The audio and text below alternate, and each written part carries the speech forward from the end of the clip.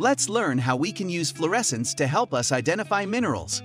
Fluorescence is the emission of light by a mineral when it's exposed to UV light. This property may cause a sample to take on a different color and appear to glow. Only a small percentage of minerals fluoresce, with cations like tungsten, lead, manganese, and chromium acting as activators for fluorescence, while iron and copper impurities can reduce fluorescent properties.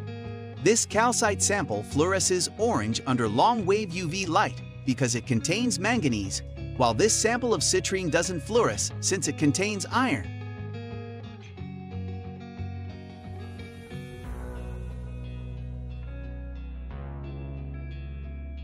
To view a mineral's fluorescent properties, it's helpful to have a source for long-wave and short-wave UV light.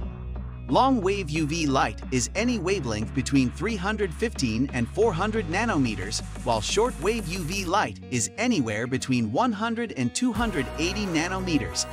Both can be useful since the same mineral may fluoresce a different color when exposed to different wavelengths of light. These lamps can be dangerous, so it's important not to look directly at the light and to wear eye protection while using it.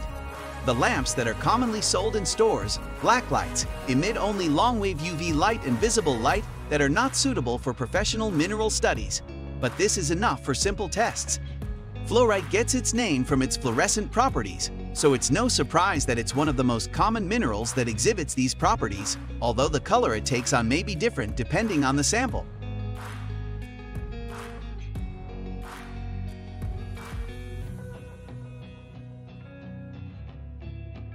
In identifying minerals, if your sample fluoresces, then it must be a fluorescent mineral, but if it doesn't fluoresce, it may still be a fluorescent mineral that doesn't fluoresce for whatever reason.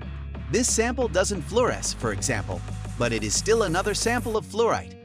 Keep in mind that the location a sample was found in and the color of the elements within a particular sample are factors that will affect the color it fluoresces, so usually the main identification factor in differentiating between different types of minerals is just if it exhibits fluoresces or not.